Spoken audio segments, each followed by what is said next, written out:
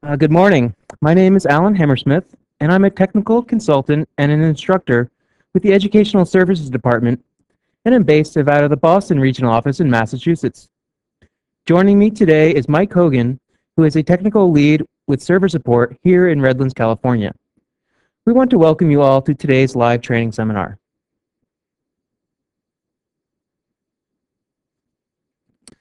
Today we'll be reviewing several topics related to ArcGIS server setup and administration. First, we'll take a look at the architecture of the product, which will help us understand exactly what gets installed and how to better troubleshoot issues when they arise. Next, we'll take a look at the users that are part of the ArcGIS server system and also how to manage the users within your site. User permissions can be a bit tricky if you're not familiar with what the users are designed to do, so we'll spend some time reviewing this as well. For the last topic, we'll review some of the configurable properties of ArcGIS server, including overall site properties, as well as properties specific to a map service. Each section will have an associated demonstration, which will help illustrate these concepts. At the end of each section, we will also have time to answer any questions, so please feel free to submit those, and we will answer as many as we can. So let's start by examining the architecture of ArcGIS server so we can get a better understanding of the system. At a high level, ArcGIS server has a three-tier architecture, where the top tier is the web server. The job of the web server is to handle all the communication from the outside world to the GIS server. This communication is accomplished either via a web application, which users can open in web browsers, or by a web service endpoint, which will allow clients such as ArcMap to connect to your services through the internet. The next tier is the GIS server, where all of your GIS services will run, such as map or geoprocessing services. The GIS server manages the load balancing of incoming requests to the appropriate service, as well as processing the client requests by accessing the data on the data server. Now, this data server is the third tier and could be as simple as a file server for storing your file-based resources, or it could also be an ArcSDE server used to manage large numbers of database transactions. Now, while it's possible and even quite common to have all these tiers on one machine, you can also spread them across several machines to help in load distribution, availability, and redundancy. Now, before we move on, I'd like to take a closer look at the GIS server. While it can logically be considered a black box, the GIS server actually consists of two internal components. The first is the Server Object Manager, or SOM. For every instance of ArcGIS server, you'll have a single SOM process, as seen in the Task Manager here. The SOM is the manager of the instance and is not a very heavyweight process. Its job is just to listen for incoming requests from clients and pass them to the appropriate service. The services will run within the Server Object Container, or SOC process. These are the processes that are doing all the heavy lifting on the server. They will handle all the requests forwarded by the SOM by accessing the necessary GIS resources. For example, for a map service, the SOC process may use its ArcSD connection to request data at a certain extent and draw a map in a JPEG file to be returned to the client. In the screenshot here, you can see that while we have a single ArcSOM process, there are 4 ArcSOC processes running on our system. The number of SOCs you'll have will vary, and we'll get into how we can control that in the final section. So let's take a look at the different ways our clients can access ArcGIS server. Using the web server, users have a couple options for accessing our system. One way to access your services is by using ArcGIS applications such as ArcMap or ArcGIS Explorer and making an internet connection to the service's web service endpoint. If your users don't have such clients, you will need to provide a web mapping application so that they can open it up in a web browser. For any clients on our local area network, they can use additional way to connect to our service by making a local connection directly into the GIS server. Local connections bypass the web server altogether and communicate directly with the SOM. This may be helpful if any shared resources are used that exist on our network. And of course, you can also connect directly into your data server by making an ArcSDE connection. This would be used by the editors of your data or by anyone that wants to use the data right from the source. Now, when building your web mapping application, ArcGIS Server Manager provides you with a simple interface to choose the type of connection your application will use. When choosing which type to use, treat your web application as you would any other client, except that it's running on your web server.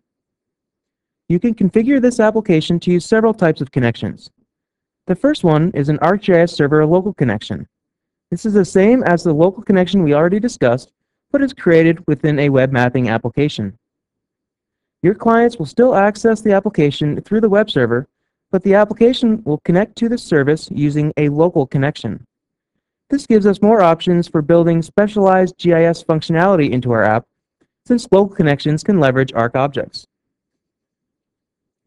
If the service you're using in your application has web access enabled, and you don't need any specialized JS functionality that uses custom ArcObjects code, then you should use an internet connection.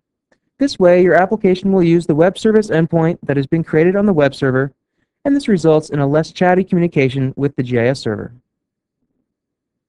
You also have a few other options for services that are used in your application, as seen in the screenshot here from the Create Web Application wizard. In addition to ArcGIS services, you can choose to use services hosted from ArcIMS, ArcWeb Services, or WMS services on the web. Now, following the Author Serve Use model for ArcGIS Server, we start out in ArcGIS Desktop for our authoring tool.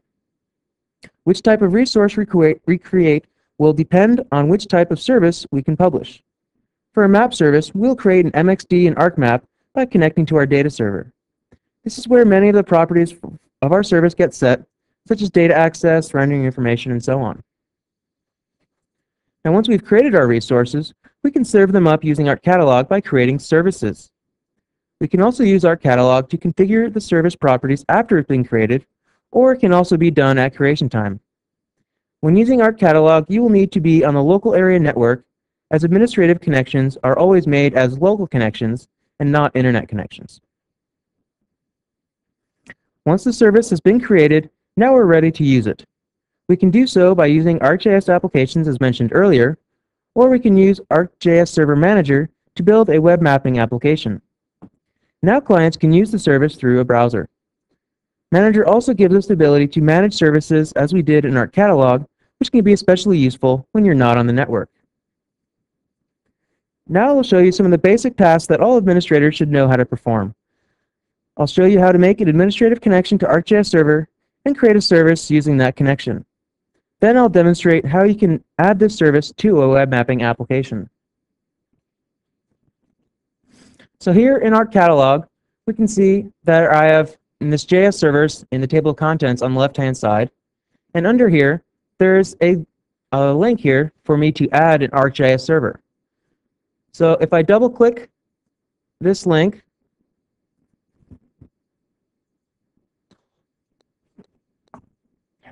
that opens the Add ArcGIS Server dialog. And here I can, because I'm an administrator, I want to choose the Manage GIS Servers option. When I click Next, I need to put in the URL for my server and also the host name, because as administrative connections are used as local connections, so I need to have the host that the SOM process is running on. And when I click Finish, you can see I now have this administrative connection within my GIS servers item, but I don't have any map services running just yet. So now, first thing I want to do is to create a service. I'm going to locate an MXD that I've already created, and the MXD I'm going to use for this demo is going to be this California MXD. So ArcCatalog makes it really easy to create services. I just have to right-click, Publish to ArcGIS Server, and because I've already made an administrative connection, that shows up here in the ArcGIS Server dropdown. If I had several administrative connections, then they would also show up here. Service name by default will be the same name as the MXD, and I'm going to put it in the root folder, but I could also create additional folders if I wanted to organize my services. I click Next, and in the next screen, I can choose which capabilities I'd like to enable. I'm just going to keep the defaults, and I'm going to click Finish, and now this is publishing my California MXD, and now I can preview it also within ArcCatalog. Here we can see just a simple service with just a few different layers of some cities and earthquakes for the state of California. So now what I'd like to do is actually show this in ArcGIS Server Manager. So if I log in to ArcGIS Server Manager,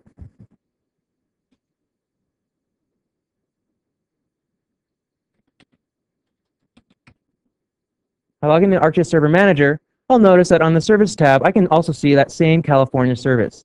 That's because both ArcCatalog and ArcGIS Server Manager are looking at the same instance of ArcGIS Server. And I can also preview this service using the thumbnails here within my Services tab. Now what I'd like to do is create an application for this. And I'm going to call this California. And I'll give you a short description just so I know exactly why I created this. I click Next, and now the first step I need to do is to add in my ArcGIS server. So I don't have any listed yet. So the way I do this is I want to add an ArcGIS server internet connection, and I put in the URL of my server, and then I add that in, and now you can see that it'll show up on the left-hand side. If I expand this, here's the California service that I just created. And now this is using an internet connection. So for the rest of them, I'm going to accept the defaults and just click Finish. And now this will open up in a new window. Let me bring this down so you can see it. And now this application, I can access my California service using a web browser. And I can again zoom in and see some of the other layers. So pretty straightforward. So in review, we've discussed the three-tier architecture of ArcGIS Server, made of a web server, GIS server, and data server, and also the internal SOM and SOC components of the GIS server. We reviewed the different ways one can use ArcGIS Server, including the various connection types available for web mapping application. And lastly, we talked briefly about some of the tasks you'll perform as an administrator of ArcGIS Server. Now we'll go to Mike, who will answer some of the questions you've submitted. Mike? Thanks, Alan. We've got quite a few questions coming in from lots of people. So first we're going to take a question from Dory from Grapevine, who asks, which machine should be a SOM? Should I put my SOM on a web server or a machine with, say, SQL Server? Well, the answer to that is really the SOM component is a lightweight component and can actually be installed on any machine you like. It's not, in a single machine configuration, you would put them all on a single server, but the SOM component could be put on a different server. So it's really going to come down to where you have the resources to put the SOM and licensing. So when you install additional components on different machines, it's going to require a different licensing scheme. All right, next question comes from Don in Canada, who asks, is ArcGIS Server 9.2 hard-coded to expect the existence of the default website or the INET pub directory? Some clients don't want to put everything all on the default website. So the answer to this is that at 9.2, it is hard-coded to go to the default website in IIS for the .NET version. At 9.3, they're working on some ways to be able to put your websites in other websites rather than the default. There is a manual way to do this currently at 9.2. And if you take a look on our ESRI support website, support.esri.com, and search for a knowledge base article, it's number 33314. It'll give you the manual steps on how to set that up on a non-default website. Okay, next question comes from Owen from Vienna, who asks, is it possible to have more than one SOM per ArcGIS server instance on different physical machines, either for load balancing, redundancy, or failover? And yeah, that's a great question. So yes, it is possible to have more than one SOM, and that's kind of recommended, actually, if you want a failover situation. So you have multiple SOC processes. Each SOC can only talk to a single SOM, but we can have multiple SOMs if we want, specifically usually for a load balancing or a failover situation in case one of those SOMs stops processing. And we have a question from David from Woods Hole, who asks, since we only use Linux servers, can you talk about the differences between Windows and Linux flavors for ArcGIS Server? So we do support Linux. We support Linux Red Hat Enterprise 4 and SUSE Linux 9. Now, with the Linux version, we have the ArcGIS Server Java edition, which will run on our Linux systems. The .NET version is specifically for Windows. So you'll have to use the Java version. It's fully supported. You can install it fully on one of those supported Linux systems. And there's some tools within the Linux manager that will allow you to manage manage users and groups, which Alan, I think, is going to get to in the next section here. Okay, so that's all we have for questions right now. I'll pass you back to Alan. All right, thanks, Mike. So as Mike mentioned, in this next section, we're going to discuss the various users that are part of the ArcGIS server system and also some of the permissions necessary so that everything can work smoothly. So first, we'll talk about the service accounts that are created during the post-installation and which these enable ArcGIS server to run. Then we'll get into how to specify who are the users and also who are the administrators of your system. And lastly, we'll discuss some important things regarding permissions for database users, and we'll also compare some of the differences between database and OS authentication. So when you run the post installation for ArcGIS Server, there's several users that get created, and these are required to run ArcGIS Server. So in the screenshot here of Task Manager, you'll notice that the user that the ArcSOM process is running as is the ArcGIS SOM user. The only job of the ArcGIS SOM user is to run this process, and all the necessary permissions are set for you during the post installation for this user. And now the same thing holds true for the ArcSOC process, except of course that these processes are running as the ArcGIS SOC user. One thing you want to watch out for is that this ArcGIS SOC account will need permission explicitly granted to any of the GIS resources that are required to run your services. Now, these resources could be your data, map documents, toolboxes, or anything else that you wish to publish or use in your services. So in addition to these two accounts, there's another local user that gets created, and this depends on which platform you're using with ArcGIS Server. So if you're using the .NET platform, then you'll have an ArcGIS Web Services user account, and this is used by IIS in order to communicate with the GIS server. If you're using the Java platform, you'll have a user called ArcGIS Manager on your machine. This account is a generic account used for logging into ArcGIS Server Manager. Now, all of these accounts are created as local machine accounts, as there's no need for them to be domain users, even in a distributed installation. So during the post installation, you also have the option to change these usernames if you wish, though I usually accept the defaults. Now, for the actual users of your system, there are two Windows groups that get created on your server. The first one is the AGS admin group. This is used to define who are the administrators of ArcGIS Server. So members of this group are able to create, modify, or delete GIS services. If you're using the .NET platform, then these users will also have to be in the local administrators group, which will enable them to successfully log into ArcGIS Server Manager, and then they'll be permitted to deploy web applications within IIS. And this is a security mechanism that's imposed by the .NET framework within IIS. So for the users of my system that don't need to create or modify services, but just need to use them, they will need to be added to the AGS users group. If I already have existing groups at my site, for example, a domain group called Water Department, I can nest this group within the local AGS users group, and now anyone in the Water Department group will be able to use my services. So there's a few things to consider in this regard. First off, this is only for local connections made to ArcGIS Server.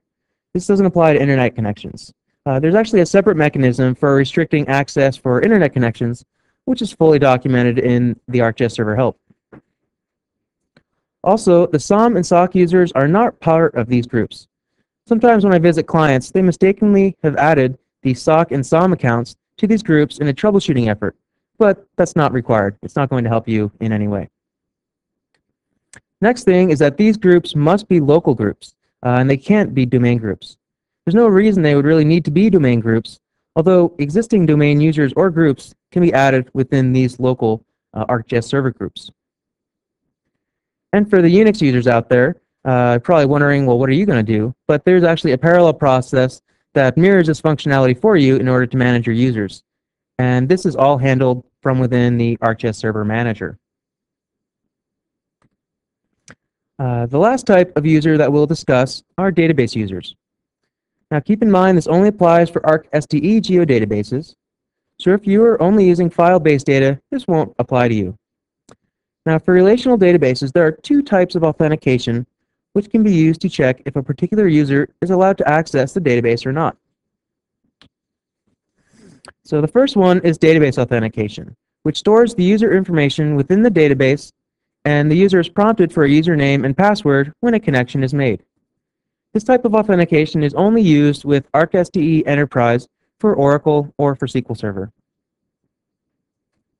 Now for OS authentication, there are no additional users necessary to be created in the database, as the user information is stored as part of the operating system.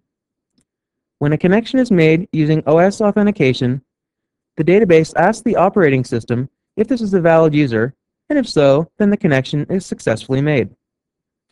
It is important to note that this type of authentication is always used by ArcSTE Workgroup, as well as ArcSTE Enterprise with DB2 and Informix.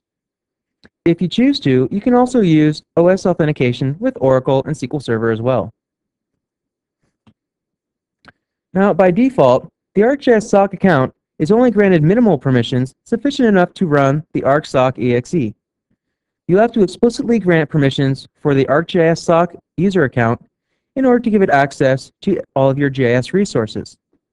This is especially true if your resources are on shared drives or within ArcSTE using OS authentication. Now let's take a look at a scenario to see how this works. So here I have my data server running ArcSTE, and I'm going to publish two different services in ArcGIS Server. One using an MXD created with database authentication, and another MXD created with OS authentication. Now before I can connect with database authentication, I must have a valid user that exists in the database, in this case, GIS user. When I make my connection in ArcMap, I specify this account, so then I am connected to the database as that GIS user. Then I can add in all my layers and then save off my MXD.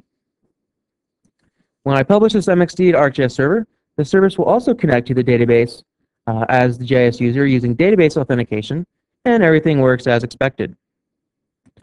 Now, in the next case, I want to connect to the data using OS authentication, meaning I'll connect to the database using my Windows login. So whenever establishing a new connection to the database, you need to make sure that that login is a valid user in the database.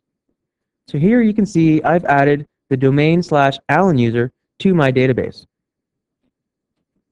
Then when I connect in ArcMap using OS authentication, I have no problem making a connection to the data. And I can add in the layers to my MXD. The tricky part is when I then try to publish the MXD to ArcGIS Server.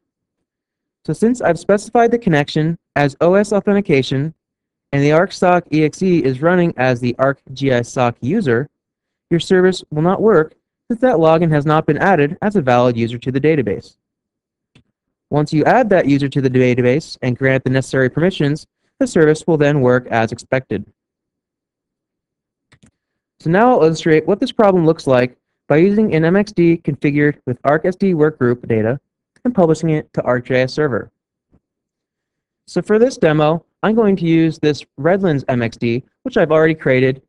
And if I come down here to the Source tab, you'll notice that it's coming from within SQL Express, which is where my ArcSTE Workgroup instance is. Right. So now I want to publish this MXD, and I'm going to do that right again through our catalog. So here's my Redlands MXD, and just like I did before, I published to ArcGIS Server, click Next, Next, and Finish. So now it looks like the service got created, and I might think I'm all done, but when I try to preview this, I get this error that says, cannot display this layer. The data source referenced by this layer may be missing or corrupted. Well, that's a pretty good indicator that the ArcSOC process can't find the data that it's looking for. So since this data is in my STE Workgroup instance, I'm going to go there to make sure that they have permission.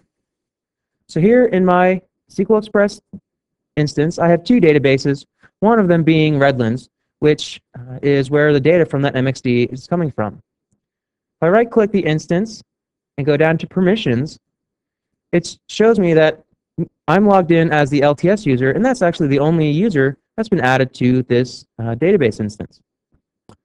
So in order to add that, I need to click the Add User, and in this case, it's just called the SOC account on Encoder 1, and I click OK, and now that SOC user has been added to my database instance.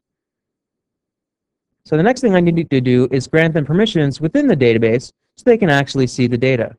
So I do that by right-clicking on the database that I want them to have access to, go down to Administration, and over to Permissions. So since I've added them to the Workgroup instance, they show up here, and now I can grant them read-only access to the data because they just need to read that data, and they're not going to be making any edits to it. So this will give them access to all of the feature classes within this Redlands database. If I wanted to, I could have gone through at more detail to explicitly grant them permission on just a single feature class. But I granted them to everything within that database. So now that they have permission to that necessary data, all I have to do now is stop my service and restart it in order for those changes to take effect. So now when the service restarts, we can see now that that service is working as expected, and I can zoom in and make whatever queries I would like against it. So that was the problem, is that you need to make sure that that ArcGIS SOC user has permissions to your data.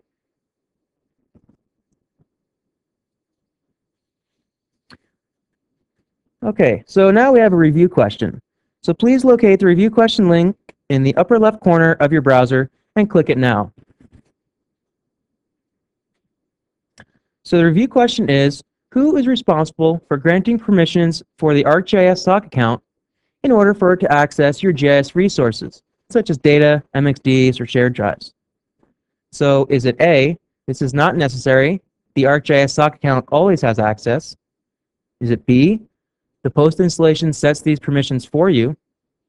Is it C, you as the administrator have to set these explicitly? Or D, these will be set automatically when the service starts? So to submit your answer, click A, B, C, or D, and then click the Send button. So in summary, I've just described the various types of users that exist with ArcGIS Server. We talked about the service accounts that get created from the post installation, and we also went over the way to define what your local users are permitted to do depending on the Windows group they're part of. Then we got into database users, and I described some of the differences between database and OS authentication and how that relates to the permissions necessary for the ArcGIS SOC account. So now at this point, I'd like to turn it over again to Mike to answer some more of your questions. All right, thanks, Alan. So we have a question from David from Moon Township who asks, what's the difference between the ArcGIS Server local and ArcGIS Server internet connections? And so really the difference is local connection is going to be used, is going to pick from users that are in your AGS users or AGS admin group, and they're going to be local users on your network. And you're going to use a local connection usually for more advanced functionality for, say, ArcObjects functionality that you may have in a custom application. The internet connection is going to be used for people really that are anonymous or out on the internet to be able to connect and use your ArcGIS server or use your web service. Okay, next question is from Betty from Houston who asks, do I need to log on to the server as an administrator? So you have to be part of the AGS admin group to be able to log into ArcGIS Server Manager. And you also, if you're using the .NET version, you do need to have your Windows user account in the local administrators group. Now, this is a requirement specifically for the .NET version of Server to allow you to create web applications and have some interaction with IIS. Okay, next question comes from Khalid in Baghdad, who asks, if a SOC user can't access the data used in an MXD file, can we still make it available as a service in ArcGIS Server? And the answer to that is no. So if the SOC user, if that SOC account doesn't have access, the service may still publish, but you're not going to be able to see any of those data layers, and you're probably going to get a blank map back. So it's really important that that SOC account has access to all of your MXDs, your data, and any supporting resources that are included in that for it to all publish and work correctly on the server. Okay, next question is from Nat Frajan from Manama, who asks, is there any particular port that should be open for the web server and ArcGIS server? So this is going to depend again on which version you're using. If you're using the .NET version, you're only going to need port 80 open for web services to be consumed and for people to be able to access your particular websites. If you're on the Java version, you're going to need port 8099 or 8399 to be able to access the manager and those web services. Now that's for the end users that are connecting to your server. There's also a lot of communication that goes on behind the scenes between the different components, so between the web ADF and the SOM and the SOC. Now it's recommended that you don't put any kind of firewall between those components because they use a range of ports which are called DCOM ports, and they can be a lot of different ports open. So you wouldn't want to open those in a firewall. So it's not recommended you put a firewall between those components, but if you're just talking about your end user that's going to connect, it's those ports that I mentioned. All right, next question is from James in Rockingham, who asks, has ArcGIS server applications been tested to run in VMware or Microsoft virtual machines? And the answer to that is we don't specifically test on VMware and virtual software. We do have, they should just work though. If you're on a supported platform, a supported operating system, it should just work. That being said though, virtual server technology does add extra overhead to your load. So you probably only want to run in a development environment in a virtual setting. In a production environment, you probably don't want to put ArcGIS server on a virtual technology. You want to run it on a physical machine. And last question is from Vinay in Fremont, who asks, can the SOC and SOM run under a domain account instead of a local account? So by default, when you install ArcGIS server, these are all, the SOM and SOC get created as local accounts on your machine. But they can be domain accounts, yes. So what you would need to do is you need to set up your domain accounts ahead of time, and when you're installing ArcGIS server, when you get to the post installation, you're just going to browse to that specific domain account. Now, why would we want to run it on a domain account? Usually in the case of if you've got multiple SOC machines that need to access or talk to each other on the network, you may need a domain account. Or if you've got data on different parts of your network, you may want to have a domain account so it's just a single account that you can set up access to all your data. Okay, so that's all we have for questions right now. I'll pass you back to Alan. Okay, thanks, Mike. So for the review question results. So as you can see here, the correct answer is C, and it looks like that most of you got that right, so glad you're all paying attention. So you, as the administrator, have to set those permissions explicitly to the ArcGIS SOC account. All right, the post installation won't set up any permissions for you to any of your JS resources. All the post installation does is set permissions for the ArcGIS SOC process to successfully run in the background. But it doesn't actually set up anything for any of your resources. You, as the administrator, have to set those explicitly. So good job to all of you that got that right. So here in the final section, we'll cover some of the detailed service properties, which will help us better understand and manage our services. And we'll also take a look at the tools we will use in order to set and configure these properties. So we'll start off by looking at the different properties we can configure for our map services. Now, many of these properties will carry over to other types of services, but for the sake of this lecture, we're going to focus on the properties for map services. All right. So after we get into the properties we can configure, we'll get into the tools we can use in order to manage these properties, namely ArcGIS Server Manager, which provides you with a web interface, and ArcCatalog, which is part of ArcGIS Desktop. So the first thing I like to note about ArcCatalog when you're modifying the service properties is that the service must be stopped in order for you to make changes to it. So here we can see that the California service is stopped, indicated by the red square in the left corner of the service name.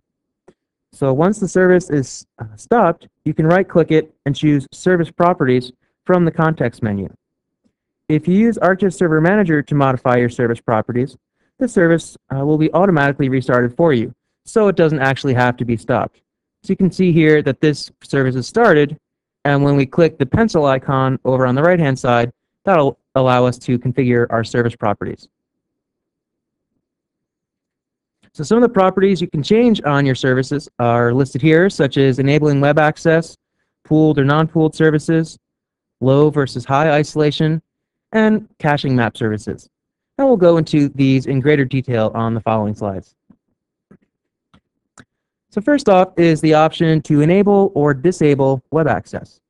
So if web access is enabled, a web service endpoint gets created on the web server, and this enables HTTP communication with your service. This will make the service available to anyone on the internet that has a client capable of consuming the service, such as ArcMap or ArcGIS Explorer. If web access is disabled, only clients on our local area network will be able to use this service using a local connection. Internet clients will only be able to see the service if we've created a web mapping application, which of course must be configured using a local connection. So you can enable or disable web access right from the context menu of the service or in the capabilities section of the service properties. You can also further restrict what operations are allowed from web clients. So for example, maybe you only want to allow map viewing, but don't want the user to be able to perform an identify or download of the data. So all you'd have to do is uncheck the query and data checkboxes, and then you leave the map checkbox checked, and that will only allow them to look at maps. So in the pooling section of our service properties, we have the choice to specify our service as pooled or as non-pooled. So the default setting is to be a pooled service in which all of the instances of your service are shared among the clients. Now, an instance can really just be considered of basically an instance of ArcMap or that map service running on your server. All right, so in this case, the client will send a request to the pool, and an available instance will generate the response for that request. Once the request has been completed, for example, the drawing of a map, the instance is then returned to the pool and is ready to service another request from any other client. This option is much more scalable because when the clients aren't actively making requests, the instances are available to other clients. So that's different from non-pooled services, as each instance is fully dedicated to a single client for the duration of the entire session. So this enables a client to make stateful changes to the service, as is required with any specialized JS functionality that needs to change the nature of the service. So for example, if you're making versioned edits in a web mapping application, your instance will need to connect to that version that you are editing. Since you're the only one that can use this instance, you'll be the only one that can see that version and which contains your edits. So when the session terminates, the instance is destroyed and recreated, so now it's available to any new client requests who can then look at their own version. So unless you have a specific reason to use a non-pooled service, I would just keep your services set as pooled. So in addition to specifying the number of instances and whether they are pooled or non-pooled, we can also choose how these instances run within the ArcSoc.exe process. If we choose low isolation, each instance will run within the same ArcSoc.exe, but as a separate thread. However, if there's a problem with one of the instances that caused the process to fail, all the instances or the threads that are running within that process will also fail with it. The benefit here is that this option will give you a much lower memory footprint because now you're only running a single process in the background. Now with high isolation, each instance runs in a separate process in the background. So if one of the instances fails, only that instance is affected because the other instances are isolated in their own separate processes. So this will give you more ArcSoc.exe processes running in the background, which will obviously increase the memory footprint for that service. So let's say you have two services, one with a lot of layers called main map, and a simple service called overview map. Since the overview map service is fairly lightweight, you might be able to save some RAM by setting it to run in low isolation. For the main map service, you may want to isolate the processing of requests for this service using high isolation because you wouldn't want to overload a single ArcSoc process by asking it to do too much.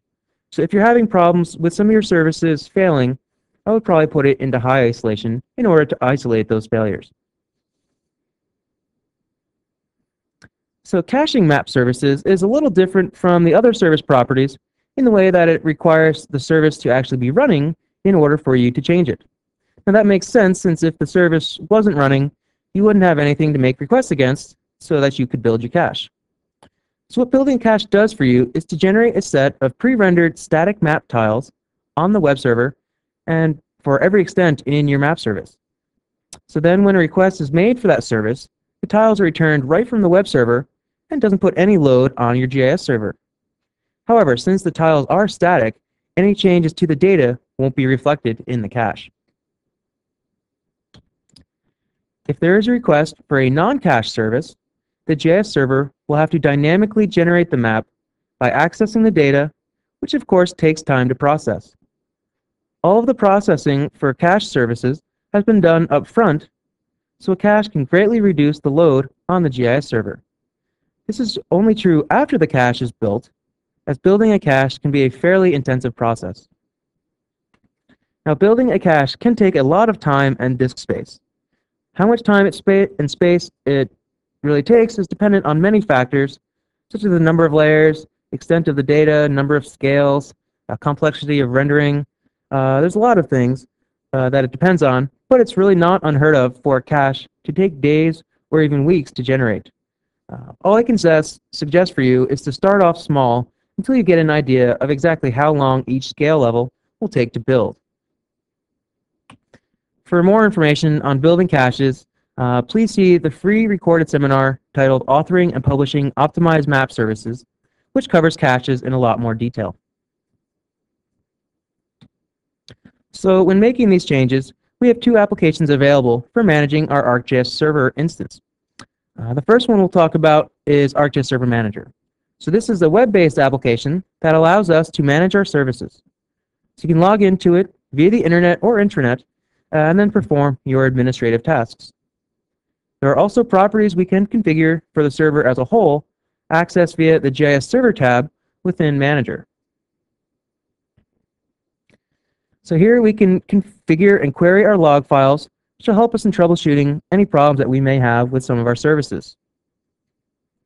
We can also add additional host machines if licensed, which will increase the capacity and distribute the load of our site. We can also add additional virtual directories, which can be done here, and this might be a good idea if we know we're going to be building a large cache and the current cache directory does not have enough space. Now for the Java edition, we also have a tool in Manager for generating charts to display service statistics, which help us identify how our services are performing. And for the Java edition on Unix, there is also a utility for managing our users, since obviously the AGS admin and AGS users Windows groups won't exist on a Unix system. And in addition to configuring the server properties and creating services, ArcGIS Manager gives us the ability to create and maintain dynamic web mapping applications. This will make our services available to browser-based internet clients. So you can also edit the properties of that application after it's been created. So if you decide you'd like to add in a geoprocessing task later, ArcGIS Manager will let you add that in. So the other application we have available for administering ArcGIS Server is ArcCatalog. This is a standalone application, part of ArcGIS Desktop, that will allow you to make changes to your site when on your local area network. You can still view services through the internet using ArcCatalog, but you cannot make changes to them. So many of the server properties are the same as we've just seen in ArcGIS Manager, such as configuring logging, adding host machines, and adding virtual directories. So one difference you'll see here is the Statistics tab, which this gives you some of the detailed service statistics, and this information is similar to what the chart tool in the Java edition will show you in Manager. So another difference is that there's no way to view or query the log files within ArcCatalog, nor is there a mechanism for building web mapping applications, as these are both exclusive to ArcGIS Server Manager. Now, one last topic I'd like to cover are some of the help resources available to you and some things you should know about them. First off, all of our help documents can now be found online at webhelp.esri.com. Here you'll find different sections for ArcGIS Desktop, Server, ArcIMS, and so on, and these are updated regularly as new information becomes available. So obviously the ArcGIS Server Help will be a good place to start looking for information and contains links for both the Java and .NET platforms, as well as developer links to the ESRI Developer Network site. So if you're looking for information on ArcSDE, that can be found actually within the desktop help under the topic Geodatabases and ArcSDE. If you've been looking for the ArcSDE configuration and tuning guides that were part of previous releases of ArcSDE, this information can also be found here as well. And there's also a link on the web help for the ArcGIS server blog, which is a good resource if you're looking for code samples. So now I'd like to show you how to change your map service properties using ArcCatalog and the effect that'll have on the background processes. So here in ArcCatalog, the first thing I want to do here is I'm going to, for this purposes of this demo, I just want to have a single service running. So I'm going to stop my Redland service. All right? And now what I want to do is I want to configure the properties for ArcCatalog. And so first thing we need to do is also stop this one. And now if I open up Task Manager, we'll see I won't have very many SOC processes running. So here we can see I only have 2 SOC processes running, and you'll always have 2 SOC processes even if you don't have any services running. So these 2 are just used internally by ArcGIS Server. So if I configure my service properties for my California service, you can see here I've got some options to specify the map document and some of the output and cache directories that are used for this service. In the capabilities, I can change some of the different capabilities that are available for this service, such as KML or WMS. So if I select on these, you'll notice that that changes some of the options I can control those from within this capabilities tab. So on the mapping capability, this is where I would enable or disable web access, or maybe change some of the operations that are allowed for that map service. And the pooling tab, this is where we change whether the service is pooled or non-pooled. I'm just going to keep this one as pooled, but what I would like to do is increase the number of instances to be 4 with a maximum of 6. And I'm going to keep this as high isolation, so I'm going to run all of those 4 processes within separate processes. So we'll see how that looks. So I say OK. That changed the properties. Now when I start this, the service is going to start up.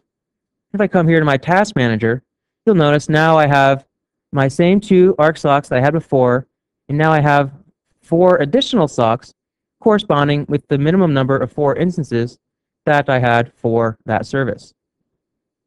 Right. So now let's change this to use low isolation. Come back into my service properties. And if I choose low isolation and then start the service, now when I open up Task Manager, now we'll see I have my same 2, but now I only have a single ArcSoc exe, which gives me a much lower memory footprint than if I had 4 of them running at once. So now all those 4 instances are running as threads within this ArcSoc exe.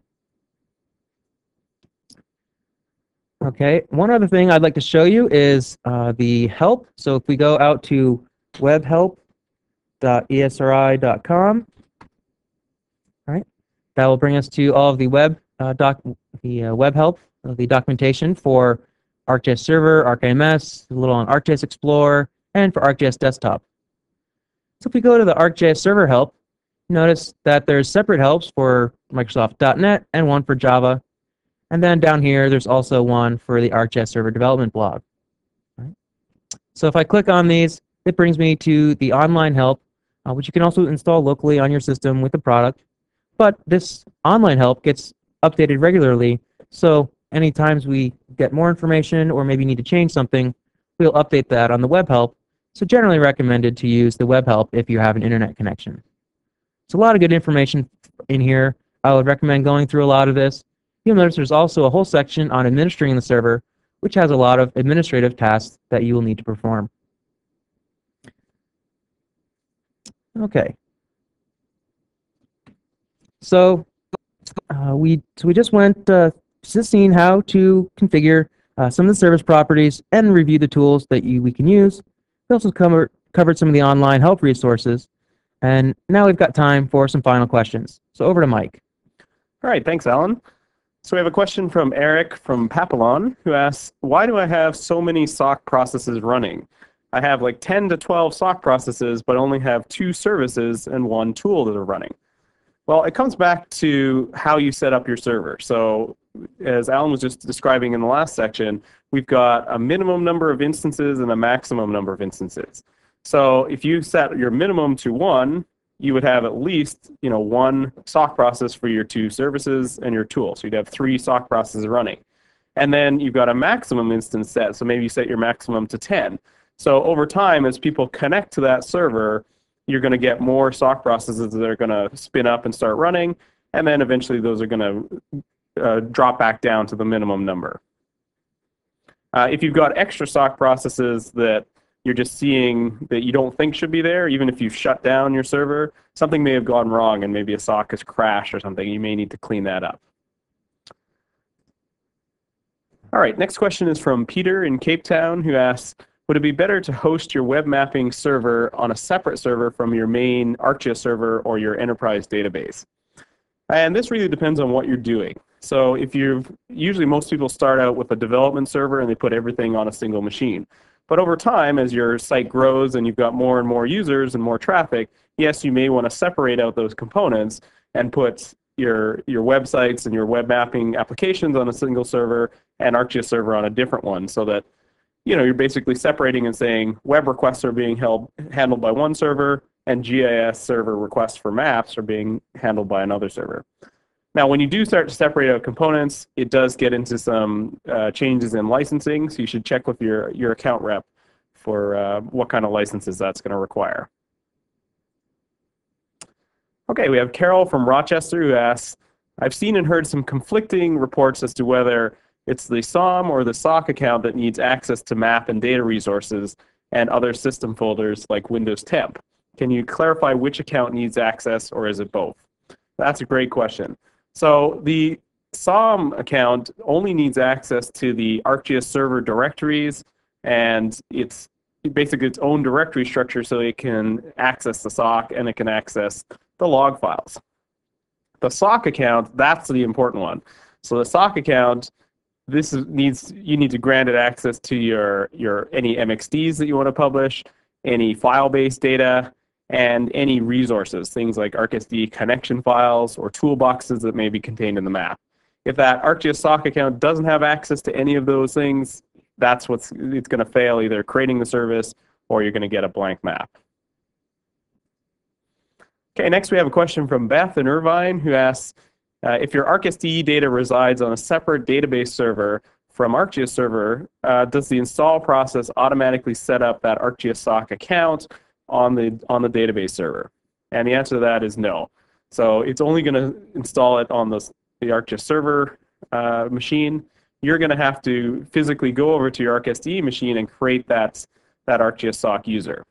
Now, a side note to this is the ArcGIS SOC user is only required on the database side if you're making a direct connect to ArcSDE. If you're doing a typical 3-tier connection, it's going to use your database users, and you're not going to actually need that SOC account over there. Okay, and another question kind of related to that comes from Nathan in Bloomington, who asks, I've got an enterprise ArcSDE server running Microsoft SQL Server, and do I need to assign the permissions to that from Arc Catalog or from within the SQL Server Manager? So for an enterprise server, you're going to go into SQL Server Manager and grant that ArcGIS SOC account the permissions. Again, it comes back only if you're doing a direct connect.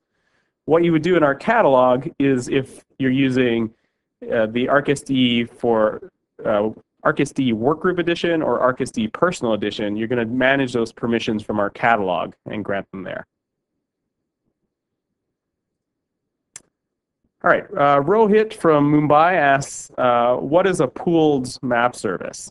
So Alan kind of described this in the slides, but I'll take a stab at it again and explain some more. A pooled map service is where multiple people, well, there's a pool of these ArcGIS SOC instances that are running, and multiple people are connecting to the pool, and they pull out an instance, they use it maybe for a few seconds while they generate a map, and then they put that instance back in the pool. So they're being shared amongst multiple users and multiple clients.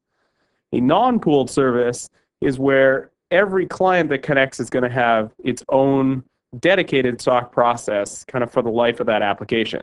So say Alan here opened up an application, he connects, he pulls out a SOC process, and he's going to use that while he does all his, generates a bunch of maps and maybe does some editing and whatnot. And then when he's done and he closes that application, then that SOC process is released. So a pooled service is going to be much better for allowing a lot more users to be able to access your services. Non-pooled are more for specific applications where each person needs to have access to that SOC for a dedicated amount of time. Okay, Heath from Jackson asks, when using virtual directories, which account needs to have access to the location for caching? So the answer to this is the ArcGIS SOC account needs to have write access to that virtual directory, and usually it's C, ArcGIS Server, ArcGIS Cache, and because it needs to be able to write all those files there when it's building the cache. Now for the end user, if you're using .NET version in IIS, you're going to have the iUser account, which is like an anonymous account that's able to access and fetch those cache tiles and send them back to the client. Okay, next question comes from Alan in Raleigh, who asks, does the high isolation mode allow you to take better advantage of servers with multiple processors or multiple processor cores? And the answer to this is no, high isolation doesn't have anything to do with how the load gets distributed between processors or processor cores. All of that's going to be taken care of by your operating system. So you as the administrator really don't have any control over that. Your operating system will decide if it goes to the first processor or the second processor. And finally, last question from Betty in Houston asks, is there a tool in Manager to monitor site usage by internet users? So it comes down to, again, depending on which version you're using. If you're using .NET, there is no tool specifically in Manager. If you're using the Java version, there is some graphs and statistics that you can get to check your site usage. Now, you can go into our catalog and go to the statistics tab in our catalog when you're connecting to GIS server and get a lot of great statistics about what's going on with your server, how many requests and how many hits and what the server is doing, basically. Another great place to look for information for this is the ArcGIS server log files. So it'll be able to tell you how many requests came in and if particular services are getting hit more than others. Okay, so that's it for questions. Thank you for asking lots of great questions, and I'll pass you back to Alan. Okay, thanks, Mike. So unfortunately, it looks like we're out of time, but before we go, I'd like to point you to a few resources. So first off, there are several free web training classes, just like this one, that can be found on our training website. So there's also several instructor-led classes, which will give you a nice practical understanding of the software and actually get some personal attention from the instructor. Also, you might want to look at some of the white papers that are listed here, the System Design Strategies and ArcGIS Enterprise Security white papers. Those have a lot of good, valuable information for administrators of ArcGIS Server. So also, before you go, your comments will help us improve our seminars. So please, I urge you to take a moment to complete our survey. Just click the Give Us Feedback link to take that survey. So we hope you've enjoyed today's seminar, and on behalf of ESRI, I'd like to thank you all for attending.